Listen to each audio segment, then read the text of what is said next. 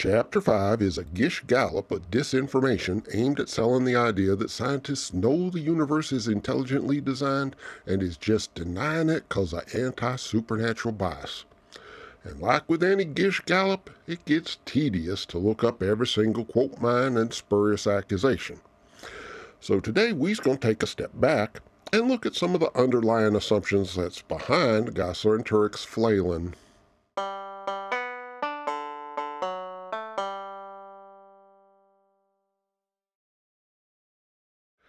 Hey there, folks. Bertram the Barely Bearable Atheist here, continuing our series on the book I Don't Have Enough Faith to Be an Atheist by Norm Geisler and Frank Turek. Chapter 5 is supposed to be about the origin of life on Earth, but predictably, you ain't going to find a whole lot of information here about the actual origin of life research.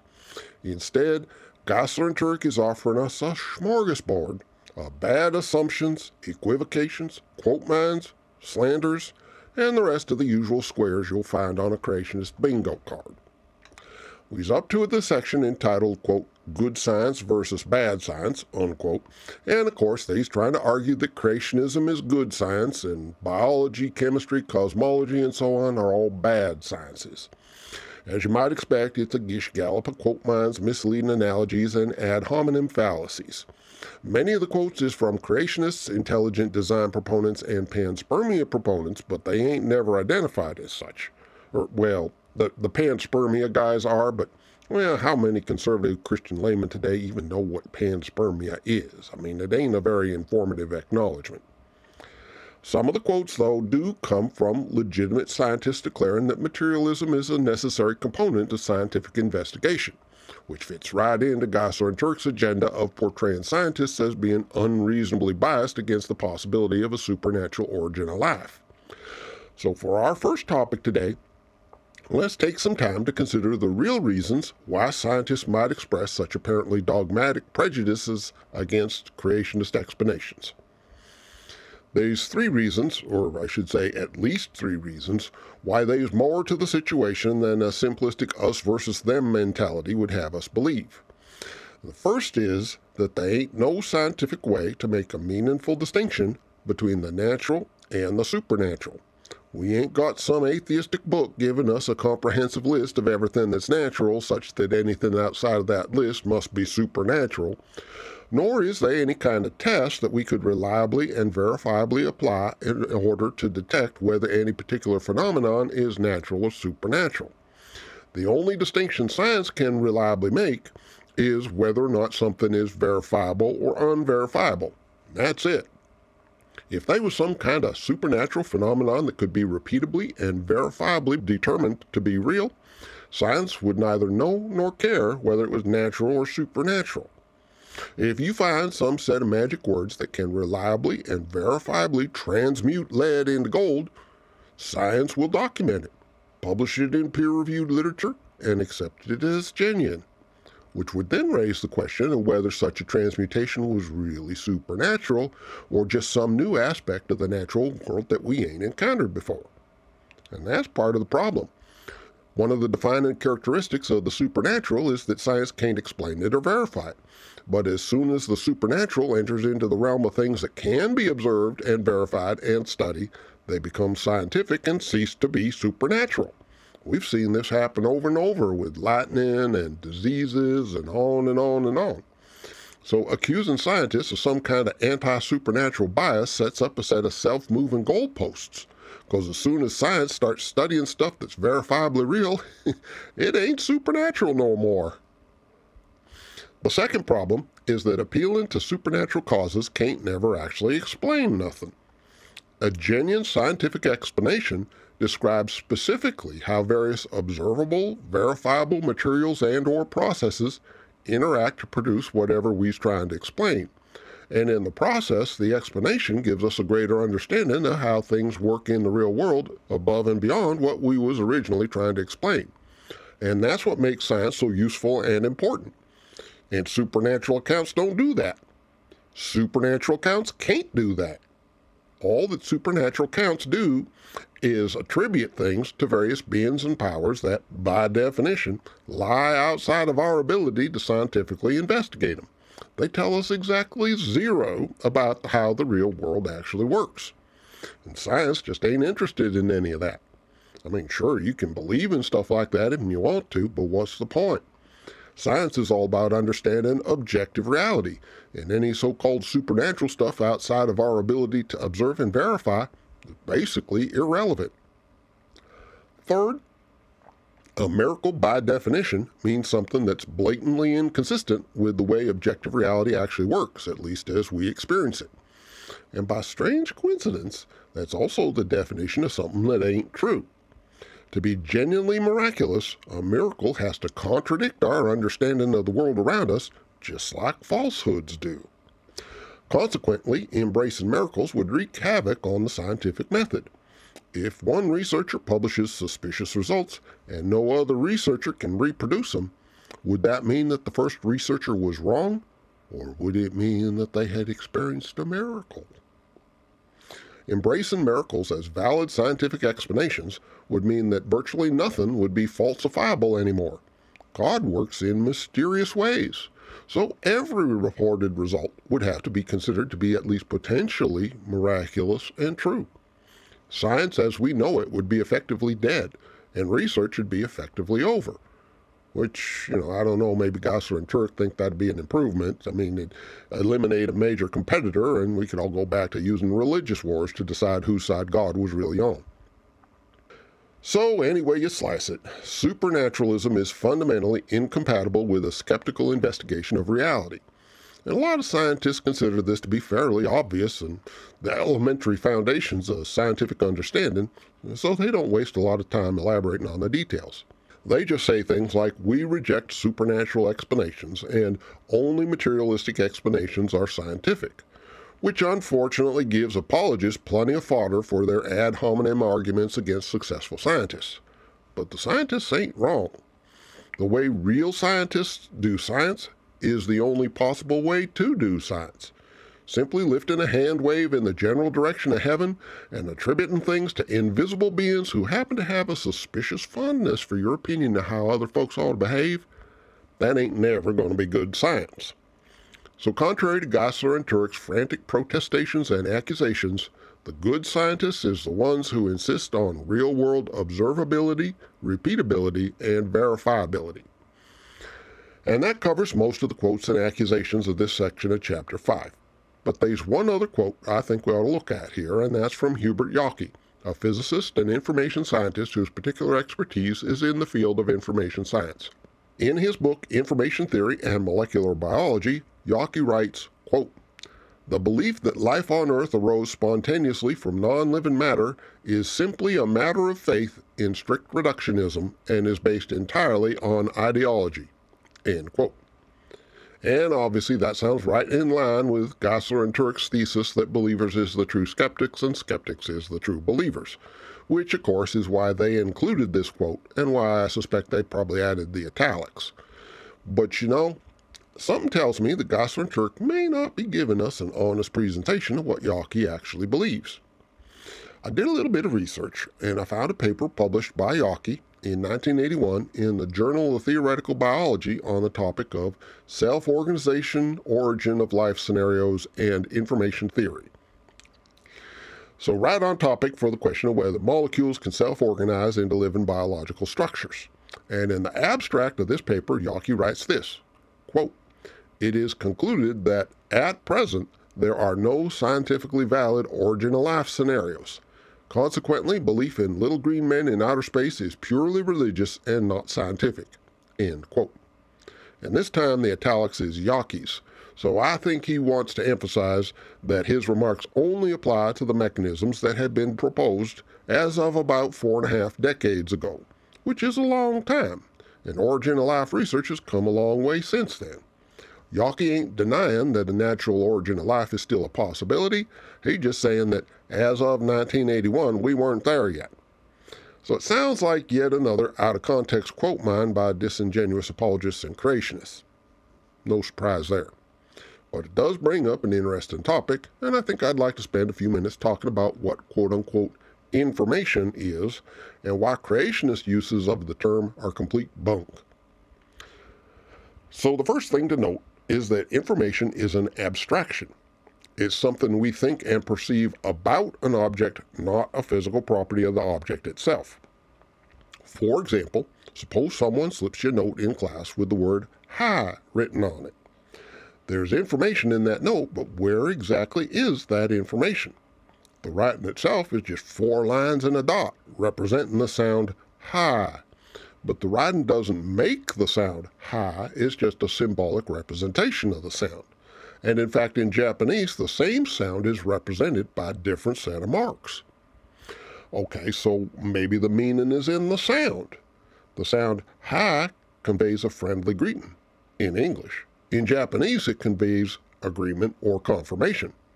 And even in English, the sound hi can mean hello, or it can mean intoxicated, or it can mean elevated above ground level, and on and on.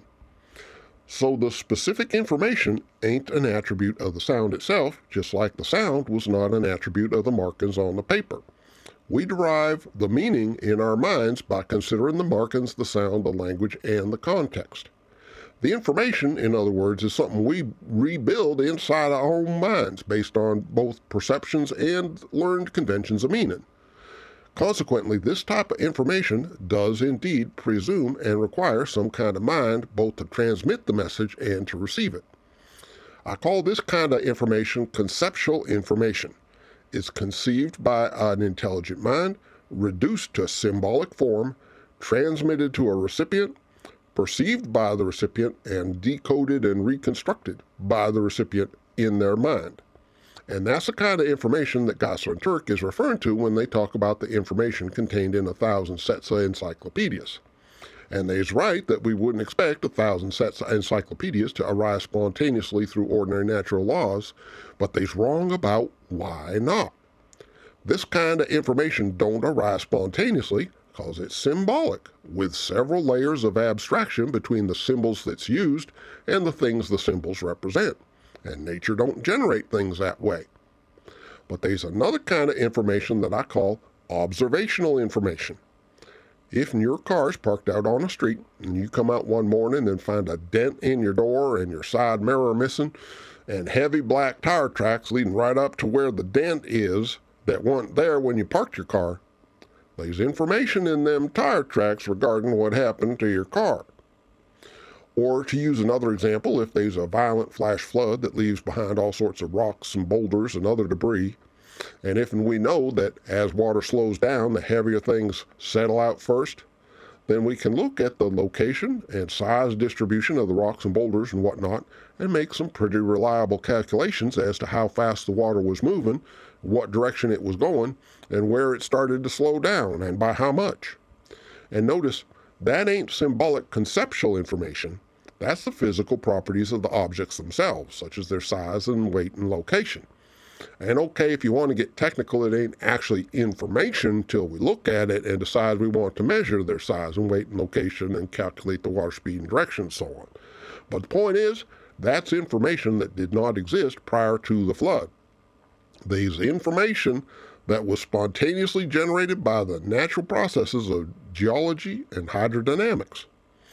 Non-symbolic, observational information does arise spontaneously through natural forces, and that's precisely the kind of information that arises in complex organic molecules when they spontaneously self-organize into more complex biological structures. So Geisler and Turek's attempt to compare the origin of life with the origin of symbolic messages is like comparing apples to a scientific dissertation on the evolution of oranges. They ain't nowhere near similar enough to justify any kind of meaningful comparison. Geisler and Turek's main argument in this chapter is just pure flim-flammery. And let's see, that about covers what I wanted to say about naturalism and information, but maybe we can squeeze in the next section of Chapter 5 entitled, Give Time and Chance a Chance. Now, the main theme of this section is a standard creationist misrepresentation of the second law of thermodynamics. Quote, you say maybe natural laws would do it if we give them billions of years. No, they wouldn't. Why? Because nature disorders. It doesn't organize things. The fact that nature brings things towards disorder is another aspect of the second law of thermodynamics. End quote. They go on to give the analogy of dropping red, white, and blue confetti from an airplane 1,000 feet above the ground to see if it lands in the shape of an American flag. If you drop the confetti from 10,000 feet instead of just 1,000 feet, so that natural laws have longer to work on the confetti, does that increase the odds that it will form a perfect U.S. flag? Well, of course it don't, because falling confetti ain't constrained by the same physical laws as biochemical reactions. Duh. Seriously, this is how they quote-unquote prove that life can't arise spontaneously? I suppose it's possible that Geisler and Turek just plain don't know enough about chemistry to realize how flat-out dumb this argument is. The notion that the second law of thermodynamics somehow prevents molecules from organizing into complex biological structures is one of the oldest and most debunked creationist claims of all time. Babies can't grow up.